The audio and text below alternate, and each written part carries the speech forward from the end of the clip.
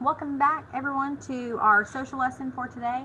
We are going to finish up with Marie and her chapter about called Almost Awful. And so, like we've done the past couple days, it's going to pause throughout the video and ask you guys a question to make sure you are paying attention to what is going on and what we are talking about. So we are going to go ahead and get started. So we are talking about, we're going to do a quick review of what we've talked about so far in our chapter. So it's called Almost Awful, and Marie is in a hurry to get somewhere. And our quick review of our emotion dictionary.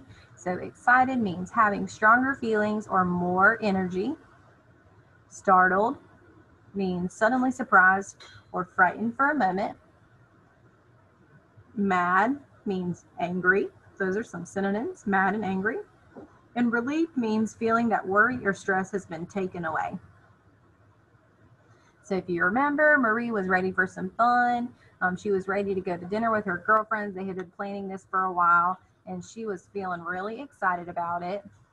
And then she was heading to the floor because her foot hit something. She was not expecting this at all. She tried to grab the counter, but she still fell down. And so she was really startled. This surprised her, frightened her. And she found out that it was a shoe that she fell on. Her husband had left a shoe in the doorway. She didn't see it. And so she was so mad at him for doing this because she then had fallen on the floor. And so today we're reading Fixing Myself Up. I thought I was really hurt. I was scared I would have to see a doctor. Luckily, I just scraped my knee. Once I have a bandage on it, I will be just fine. I'm going to the dinner party, not the hospital. So how do you think she's feeling? Let's look at our picture here. And how do you think Marie is feeling? Relieved, annoyed, or startled?